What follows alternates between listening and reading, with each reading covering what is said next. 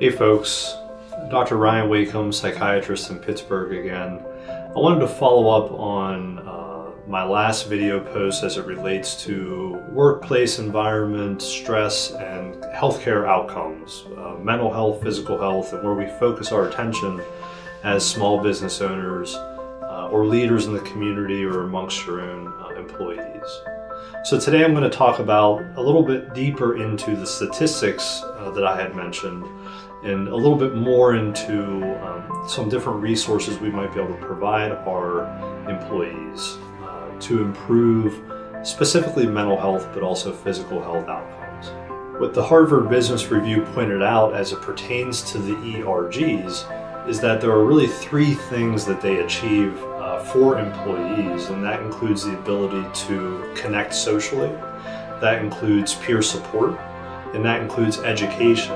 Those are the top three items that are thought to be the most impactful as it pertains to employee mental health. When we look at the actual statistics around workplace mental health issues, NAMI, the National Alliance on Mental Illness, reports that 8 out of 10 individuals who struggle with mental health conditions feel shame and guilt about approaching others in the workplace, even HR, on how to cope with that. And that's really where these ERGs can become very beneficial and helpful in improving those mental health related outcomes. In a recent survey as it pertains to employees and mental health, 88% had reported that they were experiencing moderate to severe anxiety and stress as it related to the pandemic, and still trying to achieve work and maybe a work-life or work-home balance, as we talked about before, with those lines really blurring at this point.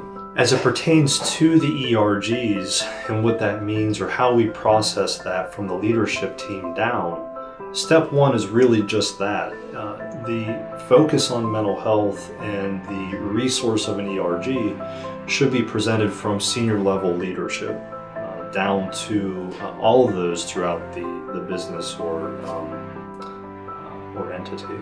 So the first and most important thing is that you have leadership buy-in and that there's a unified message to the employees and the staff that not only are we focusing on mental health, we're also going to help provide you the resources to achieve better mental health through these ERGs and other coping and structure-based interventions.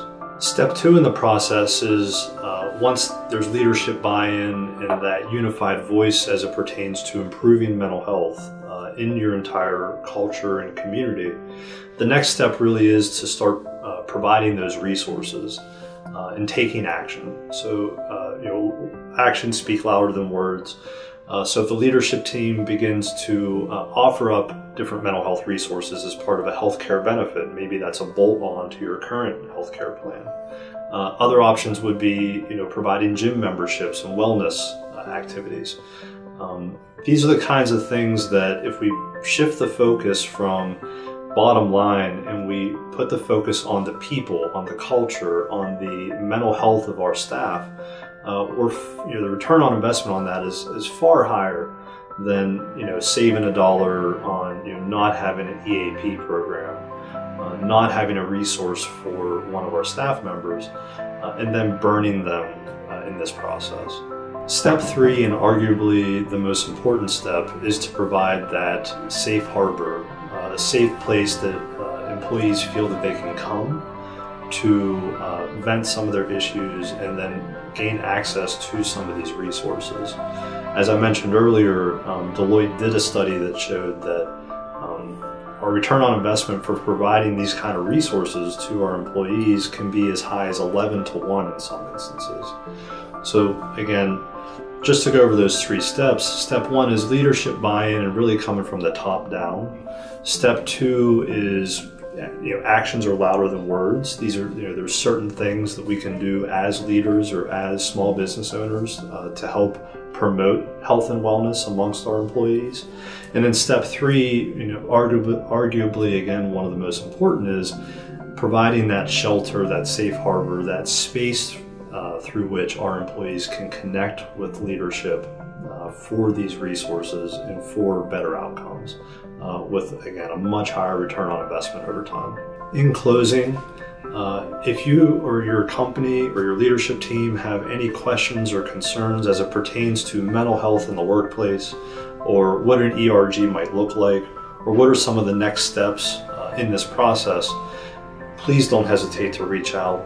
As a psychiatrist and a small business owner myself, these are things we deal with day in and day out. This is commonplace for us. We're also very passionate about it for that reason. So again, if you're a leader, small business owner, and you feel like you're at a loss right now, and you need some help in how to really institute a better wellness program for you or your employees, again, we'd be happy to help. Please reach out.